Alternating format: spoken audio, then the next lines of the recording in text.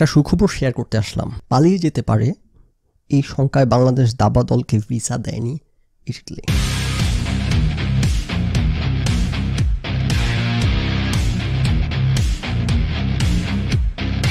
অনেকদিন পর একটা কাজের কাজ হয়েছে, বহুদিন পর। কারণ এই ঘটনায় যে পালিয়ে যেতে পারে, মানে এখন কী বলবো, কেউ যদি ব্যাকগ্রাউন্ড না জেনে থাকেন যে এটা আবার মানে কি। দাবা খেলতে যাবে, একটা ইন্টারন্যাশনাল কম্পিটিশনে যাবে, ভদ্রলোকরা আসতেছে সারা পৃথিবীর আনাচে কানাচে থেকে, সেখান থেকে পালিয়ে যাওয়ার প্রশ্ন উঠতেছে কেন, এবং সেটা এমন একটা ইস্যু কেন, এই পর্যায়ে কেন ইস্যুটা, যে কারণে ভিসা ইস্যু করে না। কারণ এগুলো কিন্তু সাধারণ ভিসা না যে আপনি আমি দাঁড়ায় গেলাম আমাদের ভিসা রিজেক্টেড হয় না। সাধারণ পাবলিক সিটিজেন যেটাকে বলে আর কি, আমরা পাবলিক সিটিজেনরা যখন আমরা ভিসার জন্য দাঁড়াই, ভিসা রিজেক্টেড হয়, কোনো ব্যাপার না। কিন্তু আপনি যখন কোনো দেশের প্রতিনিধি হয়ে ভিসার আবেদন করবেন, কূটনীতিক হইতে পারেন, বা এখন যে বাংলাদেশের প্রতিনিধিত্ব করতে যাবে একটা আন্তর্জাতিক প্রতিযোগিতায়, সো আপনি যখন কোনো প্রতিনিধি হয়ে ভিসার আবেদন করবেন, সেটা রিজেকশনের সম্ভাবনা নাই বললেই চলে। 0 বললে ভুল হবে, মাইনাসে, নেগেটিভে। দ্যার ইজ নো ওয়ে আপনার ভিসা অ্যাপ্লিকেশন রিজেক্টেড হবে। হ্যাঁ, আপনি সিনেমা করতে যাবেন, মনে করেন সিনেমা করতে যাবেন, সেটার জন্য আবেদন করলেও কিন্তু রিজেক্টেড, মানে পাবেন না এর ধরনের কোনো কেসে রিজেক্টেড হওয়া। সেইখানে একটা বাংলাদেশের প্রতিনিধি হিসেবে যাবে একটা কম্পিটিশনে, ইন্টারন্যাশনাল কম্পিটিশনে অংশ নিতে, সেইখানে ভিসা রিজেক্টেড হবে, মানে এটা অভাবনীয়, আনথিঙ্কেবল, আনপ্রেসিডেন্টেড, হ্যাঁ, বিরল ঘটনা আর কি। তাহলে তো নিশ্চয়ই কোনো ইন্টারেস্টিং একটা ব্যাকগ্রাউন্ড আছে মনে হচ্ছে না। সেটা নাই, ইন্টারেস্টিং কিছু না। এটাই সোনার বাংলা, এটাই আমার দেশ, এটাই আমার দেশের মানুষ, এটাই আমাদের বিশ্বের দরবারে আমাদের মুখ, আমাদের কি বলে মুখ আর কি, ফেস, এটাই এরকমই। আপনারা হয়তো বিশ্বাস করবেন, বললে বিশ্বাস করেন না। এখন 2-4টা ঘটনা বিশ্লেষণ করার সুযোগ আসতেছে। ওই যে ইয়েতে কি জানি বলে, সাবিলা নূর, এক হলিউডের এক অভিনেতার সাথে, মনে আছে আপনাদের, তখন এপিসোড করছিলাম, হলিউডের এক অভিনেতার সাথে কথা বলতেছে, তারপর বাংলাদেশের নাম বলে সাবিলা নূর যখন বলছে, আচ্ছা তুমি তো বাংলাদেশকে মনে হয় চিনবা না, এই পাবলিক খেপে গেছে যে বাংলাদেশকে চিনবে না, মানে এই পৃথিবী অবাক তাকিয়ে রয়, সারা বিশ্বের বিষয়ে আমরা আমাদেরকে এবার না চিনে কেমন। তখন আমি এপিসোড করে আলোচনা করে বাঙালির এই ঘোর ভাঙার চেষ্টা করছি। না, তোমাদেরকে কিন্তু কেউ চেনে না, যারা চিনে তারা কিন্তু চোর হিসেবে চেনে, যে সেটা এখন আমরা জানতে পারবো আর কি। খবরটা কি? ওকে, অ্যাগেন, কেউ যদি ব্যাকগ্রাউন্ড না জেনে থাকেন, আপনারা মনে হয় খুবই কিউরিয়াস মাইন্ড নিয়ে বসছেন যে ঘটনা কি, ভিসা দেয় নাই, একটা রাষ্ট্রীয় প্রতিনিধিত্ব করার জন্য ভিসা আবেদন করে ভিসা পায় নাই, ঘটনা কি, বিগ ডিল, হিউজ ডিল, হ্যাঁ হিউজ ডিল। ওকে, খবরটা করি। পালিয়ে যাওয়ার সংখ্যায় বাংলাদেশ দলের কাউকে ভিসা দেয়নি ইতালির দূতাবাস, এমন খবর জানতে পেরে যার পুরোনাই হতাশ দলের সবাই। না, হতাশ কেন? ওরে বাবারে, হতাশ কেন তোমরা ভিসা না পাওয়ায়? আচ্ছা, এখন নিজে মারা খাইছে। আচ্ছা, আসতেছি এই পয়েন্টে। 7 জন দাবাড়ুর অন্যতম নসীন আঞ্জুম হতাশা প্রকাশ করে কি বলেন উনি, দেখি। 1 মাস ধরে ভিসার জন্য চেষ্টা করছি, কোর্টের কাগজপত্র জমা দিয়েছি, এছাড়া অন্য কাগজপত্র দিতে হয়েছে, 12,500 টাকা ফি ছিল। ভিসা আবেদন করলে এরকমই আপু, এরকমই 12-15,000 টাকা লেগে যায়। টিকিটও কাটা হয়েছে, এখন রিফান্ডের টাকাও পাওয়া যাবে না। ওরে বাবা, কিসের রিফান্ডের টাকা? না, রিফান্ডের টাকা পাওয়া যায় না, এটা কোনো আসলে এমনটি হবে আমরা আশা করিনি। ইতালি যে আমাদের ভিসা দেবে না, চিন্তাতেও ছিল না। কেন চিন্তাতে ছিল না? এটা আসলে আমারও চিন্তাতে ছিল না। মানে আমরা আসলে সত্যি কথা বলতে আশা করি না যে পৃথিবী ঘুরে আমাদেরকে একটা থাবড়া দিবে। আমরা থাবড়াটা কিন্তু আমাদের পাওনা দেয় না, ভদ্রলোকরা দেয় না আর কি। সো এই কারণে আমরাও আশা করি না, আমিও আশা করি না যে এরকম একটা ঘটনা ঘটবে। হ্যাঁ, সো কেউ যখন কোনো কারণে কখনো অধৈর্য হয়ে যখন থাবড়া দিয়ে বসে, একটু বিস্ময় জায়গা নিয়ে হয়ে দাঁড়ায় বিষয়টা। সো এখন ভদ্রমহিলার দুঃখ হইতেছে, 12,500 টাকা ফি ছিল, সেটা আর ফেরত পাবে না। এটা ফেরত পাবেন না, এটাই নিয়ম, মারা খাও, কিছু করার নাই। যাদেরই ভিসা রিজেক্টেড হয় তারাই মারা খায়, টাকাটা জলে যায়। So nothing new with you. কিন্তু কথা হচ্ছে যে মারা খাও, এটা দরকার আছে। সোনার বাঙালির ঘোর কাটার জন্য এরকম 2-4টা থাপড়া দেওয়ার দরকার আছে। কারণ এদেরকে রিয়েলিটি চেক হয় না, তো বাঙালির রিয়েলিটি চেক হয় না, একটা কথা বোঝেন। বাঙালি রিয়েলিটি চেক হয় না দেখে সারাটা দিন চাপাবাজি, ফটকামি, মিথ্যা, ফালতাবাজি, বুঝলেন না? ভদ্রলোকরা তো এই জায়গায় ঘুরে থাবড়াটা দেয় না এই কারণে। সো এর মাঝে মধ্যে এরকম রিয়েলিটি চেকের দরকার আছে। ওকে, শালার ইজ্জতের ফালুদা না, আমি মনে করি এতে করে বাংলাদেশের ইজ্জতের ফালুদা হয়েছে, কারণ বাংলাদেশের ইজ্জতই নাই। যার কোনো ইজ্জতই নাই টু বিগিন উইথে, যে বলে না যে তার মান নাই, তাকে অপমান করবেন কীভাবে। So I don't think to me, if you ask me, যে না এখানে অপমানের কিছু নাই, মান আছে নাকি আমাদের। কিন্তু যারা বিশ্বাস করেন যে বাংলাদেশের পৃথিবী অবাক তাকিয়ে রয়, তাদের জন্য বেশ অপমানজনক একটা ঘটনা আর কি। এখন এইখানে বলতেছে যে হয়তো ইউরোপে খেলা হওয়াতে সমস্যা হলো, সবারই এখন মন খারাপ। না, ইউরোপে খেলা হওয়াতেই তো সমস্যা হয়েছে। ইউরোপ তো মোস্টলি চোরের দেশ না, বুঝলেন? ভদ্রলোকদের দেশ মোস্টলি, হ্যাঁ, বেশিরভাগ চোর কি ইউরোপে নাই আছে, অবশ্যই আছে, কিন্তু এটা মেইন স্ট্রিম কালচার নয় এখানকার যে সব চোর। বাংলাদেশের কথা বলছেন না, বাংলাদেশ আপনি র্যান্ডমলি মনে করেন হেঁটে যাচ্ছেন রাস্তা দিয়ে, ঢাকার ফার্ম গেট রাস্তা দিয়ে হেঁটে যেতেছেন, যেন ধাপ করে একজন লোকের সাথে ধাক্কা খেলেন, there is a high chance এই ভদ্রলোক চোর। র্যান্ডমলি একজনের সাথে ধাক্কা খেলেন, there is a high chance. চোর বলতে কীরকম চোর, মানে পকেট মার চোর না, ধর অপরচুনিটি চোর, তেলবাজ চোর, তারপর আমাদের সুখন ভাই না কি বলছে তেলবাজিকে, নেটওয়ার্কিং, এই ধরনের কোনো না কোনো ধরনের কোনো ক্যাটাগরি, কোনো ক্যাপাসিটির চোর আর কি, হ্যাঁ। সো ইউরোপ তার ওই রকম দেশ না যে আপনি একটা র্যান্ডম মানুষের সাথে ধাক্কা খাবেন, সেটা হইতেছে আসলে অ্যান্টিথিসিস বাংলাদেশের ফেনোমেননের। সেটা there is a high chance যে এটা ভদ্রলোক। ওই যে ভদ্রমহিলা বলতেছেন যে ইউরোপে খেলা হওয়াতে সমস্যা হইলো, সবাই এখন মন খারাপ, হ্যাঁ না সেটা সত্যি তাই। আমার একটা প্রশ্ন ছিল যে রিজেকশনের কারণ জানলো কীভাবে, কারণ ভিসা যখন রিজেক্টেড হয়, if I am not wrong, কখনোই স্পেসিফিক্যালি কারণ বলা হয় না এক্সপ্লিসিটলি যে নির্দিষ্ট এই কারণে তোমার ভিসা রিজেক্ট করা হলো, জাস্ট বলে দেয় ভিসা রিজেক্টেড হয়েছে, if I am not wrong, or maybe কোনো কোনো সার্কামস্টান্সেসে বলে বা কোনো কোনো দেশ বলে কিনা, I don't know that, but আমার আন্ডারস্ট্যান্ডিং হচ্ছে, ভুল হলে আমাকে কেউ ভুল ভাঙায় দেন, যে ক্লিয়ারলি এক্সপ্লিসিটলি বলে দেয় না কী কারণে ভিসা রিজেক্টেড হইলো। সো যে কারণে I was a little surprise যে কীভাবে আমরা জানতে পারলাম, like Y I ask this question, কারণ হচ্ছে খবরের রিলায়েবিলিটি নিয়ে, রাইট। পড়তে পড়তে ভাবতেছিলাম যে এটা রিলায়েবল খবর, এগুলা সঠিক খবর, জানলো কীভাবে, কিন্তু যখন পরে দেখলাম যে সকল মিডিয়া আসছে, তখন বুঝে গেছি যে না, তার মানে এটা রিলায়েবল খবর, কোনো একটা, তার মানে কোনো না কোনোভাবে জানছে না, কীভাবে আই ডোন্ট নো দ্যাট।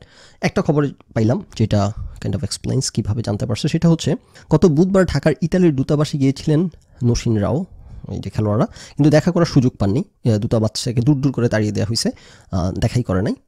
ঘটনার বিস্তারিত বর্ণনায় বলতেছেন এটা হইতেছে যে দাবা বাংলাদেশের শীর্ষ কী জানি আছে না, ফেডারেশনের কে কর্মকর্তা, আমরা চেষ্টা করেও রাষ্ট্রদূতের সঙ্গে দেখা করতে পারিনি।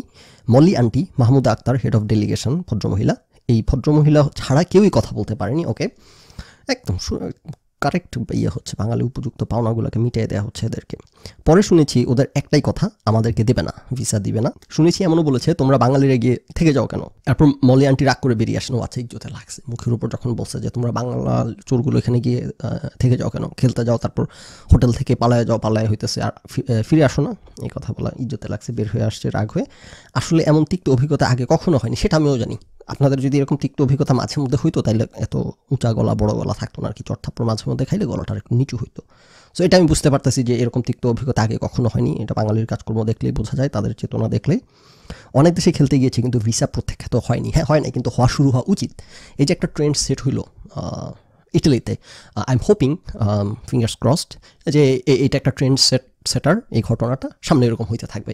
এবং লাইক এটা একটা এক্সপেকটেশন না, আনরিয়েলিস্টিক এক্সপেকটেশন না, এরকম হয়। কিন্তু আপনার ইউরোপের দেশগুলো কিন্তু কিছু কমন পলিসি মেনে চলে, যেমন ওই যে র্যাবের যে কর্মকর্তারা এক দেশে হইতেছে, আমেরিকাতে হইতেছে ব্যান্ড হয়েছে, এখন তারা হইতেছে ডিফ্যাক্টো ইউরোপের অন্যান্য দেশেও কিন্তু তাদের সম্পত্তি ক্রোক হবে, বাজেয়াপ্ত হবে। সো ওয়েস্টার্ন দেশগুলোর মধ্যে একটা কমন রুলস পলিসি অনেক ক্ষেত্রে মেনে চলে। সো ইটালি থেকে যেহেতু এই ঘটনা একবার ঘটায় ফেলছে, এটা খুব বেশি হবে বলে আমি মনে করি না, ওই যে কূটনৈতিক লেভেলের ব্যাপার তো, আই ডোন্ট থিঙ্ক, মানে ওইটা অ্যাগেন ভদ্রলোকরা তো, এই জন্য এটা বেশি একটা টানবে না। তবে আমি অবাক হব না যদি এই ঘটনার পুনরাবৃত্তি আরও 2-1 ঘটে, আরও অন্য 2-1 ইউরোপের দেশ ঘটায়, যেহেতু অলরেডি ইটালি একবার ঘটাইছে, এবং আমি প্রত্যাশা করবো এমন ঘটনা যাতে আরও ঘটে। বাঙালিদেরকে জানাইয়া দেওয়া উচিত বহির্বিশ্বের দেয়ার প্লেস, আছে না, নো ইউর প্লেস, জায়গা চিনিয়ে না দিলে তখন সমস্যা। বিশ্ব জুনিয়র দাবায় বাংলাদেশের হেড অফ ডেলিগেশন মাহমুদা হক মল্লি দুঃখ ভারাক্রান্ত মনে জানিয়েছেন, আমরা শুনেছি শুধু বাংলাদেশ নয়, শ্রীলঙ্কার দাবারদেরকেও নাকি ভিসা দেওয়া হয়নি। হ্যাঁ, এটা বাংলাদেশ, শ্রীলঙ্কা, ইন্ডিয়া, পাকিস্তানে 19 আর 20 আর কি। ওই যে বলছিল না আপনাদের কি জানি বলুন, নতুন পডকাস্টার ইয়াহি আমিন বলছিল না, আমেরিকা বাংলাদেশ 19, 20, 18, 20, ওনার পডকাস্টে বলছে আর কি। না, ওইটা সত্য না, সত্য যেটা হচ্ছে বাংলাদেশ শ্রীলঙ্কা 19 আর 20, যে কারণে যে শ্রীলঙ্কারদেরকেও নাকি ভিসা দেওয়া হয় নাই। ওই দিন ঢাকায় এটা কী পরিমাণ ত্যাক্ত হইলে চিন্তা করেন, এরকম একটা ডিসিশান নেয়। এটা কিন্তু সহজ ডিসিশান না, মানে আপনি যদি ভদ্রলোক হন তাহলে কিন্তু আপনি কাউকে অপমান করতেও পারবেন না, কেউ ডিজার্ভিং অপমানের, কিন্তু এই যে অপমান করাটা ওইটা কিন্তু আপনার ভেতর থেকে আসবে না আপনি ভদ্রলোক হইলে। কী পরিমাণ বিরক্ত করতে হবে যে এই ভদ্রলোকেরা হইতেছে ঘুরে একটা থাবড়া বসাই দিছে, কত বছর। এবং এটা কিন্তু মানে সত্য কথা, আমরা এই যে ছোটোবেলা থেকে পড়ে আসতেছি, একেবারে গুড়া বয়স থেকে। আমার এখনও মনে আছে স্কুল কলেজে থাকতে এগুলো পড়তাম খবরে, বাংলাদেশ থেকে হইতেছে খেলতে যায়, গিয়ে হইতেছে হোটেল থেকে পালায় যায়, তারপর ফেরত আসে না। নাও দেখেন, এখানে আর কিছু আছে আলোচনা করার? না, তেমন কিছু নাই। এই পয়েন্টটা বলি যে এই যে বাস্তবতাটাই, যে এই যে রিয়ালিটিটা, এটা তো আসলে সত্যি কথা বলতে যারা পালায় যাচ্ছে তাদের কোনো দোষ নাই, তাদের কোনো দায় নাই। ইয়েস অ্যান্ড নো, ওই পয়েন্টটাতে আসতেছি। দায় নাই ইন দ্যাট যে এই বাস্তবতা তো অবশ্যই বাংলাদেশের বাস্তবতার কারণে, বাংলাদেশের আর্থসামাজিক প্রেক্ষাপট এরকম যে এই দেশে কেউ থাকতে চায় না, সবাই এই দেশ থেকে বিভিন্নভাবে লুঙ্গি পেটিকোট তুলে বিভিন্ন দিক বিদিক পালায় যাচ্ছে, রাইট? আপনি ওই যে ব্রাউনিয়ান মোশন আর কি, আপনি বলছেন না, কোনো ইয়ে খুলে দিলে একটা পাইপের মুখ ডিফিউজ করে যেভাবে, এভাবে করে দিক বিদিক ব্রাউনিয়ান গতিতে বাঙালি সারা পৃথিবীর বিভিন্ন দেশে পালায় যায় সুযোগ পাইলে। সো এটা তাদের দোষ না, এটা এই দেশের দোষ। মানুষ পালায় যেতে চায়, সবাই পৃথিবীতে অপরচুনিটি সিক করে। একটা ইন্টারেস্টিং, আমি একটা আলাপ করার ইচ্ছা আছে আমার ওই যে ডিপ টাইপস উইথ ফখরুল চ্যানেলটাতে একটা ইন্টারেস্টিং পয়েন্ট এরকম যে জার্মানিতে হচ্ছে মানে এই পয়েন্টার সারাউন্ডিং একটা ইন্টারেস্টিং আলোচনার সুযোগ আছে আর কি, যে জার্মানিতে হচ্ছে নিয়ম হচ্ছে কেউ যদি জেলখানা থেকে পালানোর চেষ্টা করে এটা কোনো অপরাধ না, এই জন্য তাকে কোনো শাস্তি দেওয়া যাবে না। কেন? কারণ হচ্ছে মানুষ আবদ্ধ থাকতে চাবে না, এটা মানুষের ন্যাচারাল ইনস্টিংক্ট, এটাই স্বাভাবিক। তাকে জোর করে আটকায় রাখা হয়েছে এবং সে মুক্ত হইতে চাবে, এটা একটা সাধারণ স্বাভাবিক ইনস্টিংক্ট, মানবীয় ইনস্টিংক্ট, এটা কোনো অপরাধ না। খুব ইন্টারেস্টিং। আমি প্রথমবার যখন এই খবরটা পড়ছিলাম আজকে থেকে প্রায় 1 ডেকেড আগে, পড়ার পর ডিডন্ট মেক এনি সেন্স যে জেল থেকে পালানোর চেষ্টা করলে তো তাকে শাস্তি দিতে হবে, এটা তো একটা অপরাধ। এবং তখন নতুন নতুন ওয়েস্টে আসছি, তখন এই আইডিয়াগুলো বুঝে উঠি না আর কি, তখন ভাবতাম যে সব কিছু নিয়ে ওয়েস্টের খালি এসে নখরামি। পরে যখন ব্যাখ্যাটা পড়লাম আই ওয়াজ ব্লোন অ্যাওয়ে। সেই সময় এত বছর আগেই যখন চেতনা আরও বেশি ছিল আর কি, যে ও আচ্ছা তাই তো, আসলে এটা খুব ইন্টারেস্টিং একটা ব্যাপার। তো যে কারণে বললাম যে বাঙালি সুযোগ পাইলে দিক বিদিক পালায় যাওয়ার চেষ্টা করবে বাংলাদেশ ছেড়ে। ওই যে কিছুদিন আপনারা পড়েন তো মেক্সিকো সীমান্তে মারা পড়ে বাঙালি, বিবিসি রিপোর্টিং করে মেক্সিকো সীমান্ত দিয়ে আমেরিকায় ঢোকার চেষ্টা করতেছে অবৈধ অভিবাসীরা। সেখানে দেখা যেতেছে বিবিসি ভিডিও করতেছে, সেখানে পেছনে বাঙালি বাংলা ভাষায় কথা বলতেছে, ওই ভাই কে দাঁড়ান, আরে কিরে বাংলা কথা বলে কেন, তার মানে বাঙালিও আছে ওইখানে। তারপর হচ্ছে আপনার নৌকাডুবিতে মারা গেল মাঝখানে প্রচুর বাংলাদেশি। তারপর এই যে ইটালিতে পালায় যেতেছে। সো এটা বাংলাদেশের মতো দেশ থেকে সবাই নানানভাবে পালায় যাওয়ার চেষ্টা করবে, এটা তাদের কোনো দোষ না, এটা ন্যাচারাল ইনস্টিংক্ট তাদের জন্য, এটা খুবই স্বাভাবিক এবং বাস্তবিক এবং গ্রহণযোগ্য। সো ওইটাতে কোনো সমস্যা নেই, ওইটা দেশের সমস্যা, তাদের সমস্যা না। তাদেরকে শুরুতে যেরকম বললাম যে খুব খুশি হয়েছি এরা মারা খাওয়ায়, সেটা কোন জায়গাতে? সেটা হচ্ছে সেই জায়গাতে যে এরা কিন্তু চেতনার চোটে কিন্তু সারা বছর এগুলো স্বীকার করবে না যে এই সোনার বাংলার কী অবস্থা, এবং এই লোকগুলো কিন্তু দেশের বাইরে গিয়ে যদি বিদেশে সেটেল হইতে পারে, ওইখানে বসে বসে আবার ফেসবুকে স্ট্যাটাস দিবে দেশকে মিস করতেছি, কি জানি বৃষ্টির দিনে খিচুড়ি মিস করতেছি। তো তুই বৃষ্টির দিনে খিচুড়ি মিস করলে জানা তুই বাংলাদেশে তোকে কেউ ধরে রাখছে না, সে কিন্তু যাবে না বাংলাদেশে, জীবনও যাবে না। কুরবানির ছাগলের মতো খুঁটি কাটছে এই দেশ থেকে, আর বের হবে কোনোভাবেই সে বাংলাদেশে ফেরত যাবে না, কিন্তু স্বীকারও করবে না। ফেসবুকে বসে বসে সুখন ইয়া আমি আরিফার হোসেন আমার দেশকে ভালোবাসি এসে, কিন্তু দেশে যাওয়ার নাম নিলে কিন্তু জীবনও যাবে না, কিন্তু স্বীকারও করবে না। সো এই সব কারণে যে মারা খাইলে প্রাপ্য তোদের এরকম থাপড়া খাওয়া, এটা হচ্ছে একটা ব্যাপার। আরেকটা ব্যাপার হচ্ছে যে এরা কিন্তু আমার ভিডিও লাইক কমেন্ট শেয়ার করে না।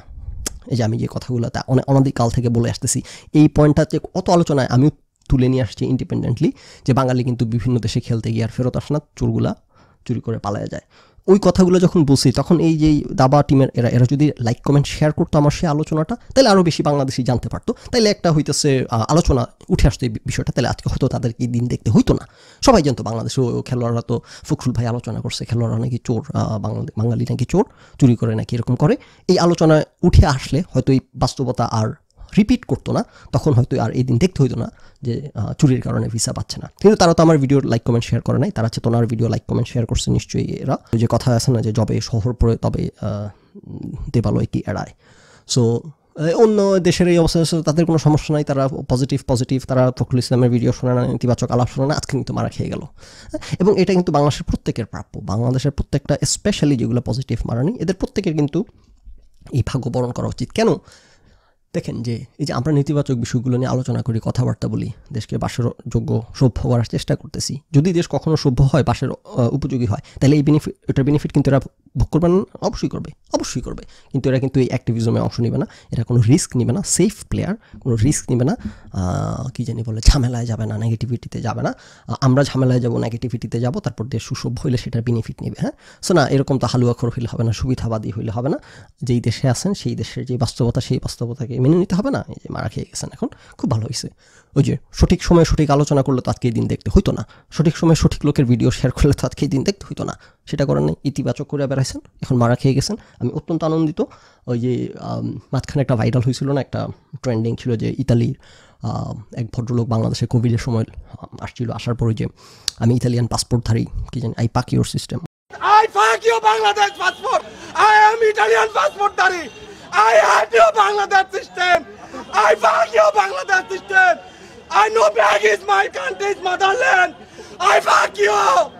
I fuck you, British.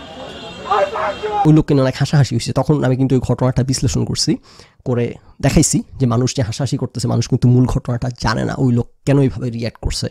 তার বাচ্চাদেরকে হইতেছে সোনার বাংলা যা অবস্থা বোঝেন, আসছে, আসার পর আটকে রাখছে ইয়ের নামে, কোয়ারেন্টিনের নামে আটকে রাখছে। আচ্ছা তুই আটকাইছিস, ভালো কথা, ছোট ছোট বাচ্চা, তাদেরকে তো খাবার পানি দিতে হবে, খাবার দিতে হবে। একদিন একটা রুমে আটকে রাখছে, কোনো খাবার নাই, কোনো পানি নাই, মানে যারা ওই অ্যাডাল্ট তাদের কথা বাদ দিলাম, তাদের বাচ্চাগুলোকে পর্যন্ত কোনো খাবার নাই, কোনো পানি নেই, বাচ্চাগুলো কান্নাকাটি করে অবস্থা খারাপ।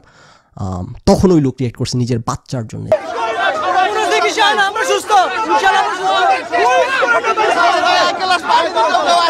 যারা আমার বাচ্চা খাইতে পেতেছে না, এত ঘন্টা হয়ে গেছে, কোনো খাবার টাবার কিছু নেই, বেরো হইতে দিতেছে না। সোনার বাংলার কোয়ারেন্টিন করছে সোনার বাঙালি, হ্যাঁ, সারা বিশ্বে কোয়ারেন্টিন করে, বাঙালিকেও দেখা দেখি কোয়ারেন্টিন করতে হবে, হ্যাঁ, সারা বিশ্বে কিন্তু কোয়ারেন্টিন করলে কিন্তু এমন না যে ছোটো ছোটো বাচ্চাদেরকে খাইতে দিচ্ছে না। সো তখন ওই লোক রিয়েক্ট করছে আই ফাক ইউর সিস্টেম এগুলো বলে, বাঙালি আবার ওটা নিয়ে হাসাহাসি। সো এই যেগুলো হাসাহাসি করার সুরগুলো, এগুলো মাঝে মধ্যে এরকম থাপড়া খাবে, বেইজ্জতি হবে, অপমানিত হবে, ভিসা রিজেক্টেড হবে, কান্নাকাটি করবে। এটাই হচ্ছে আমার চাওয়া, মন থেকে, একেবারে আমি মন থেকে চাই এগুলো বাঙালির সাথে হোক। যার যেটা পাও না তার সেটা মাঝে মধ্যে পাওয়া উচিত, নাহলে পৃথিবীতে ন্যায় বিচার থাকবে না।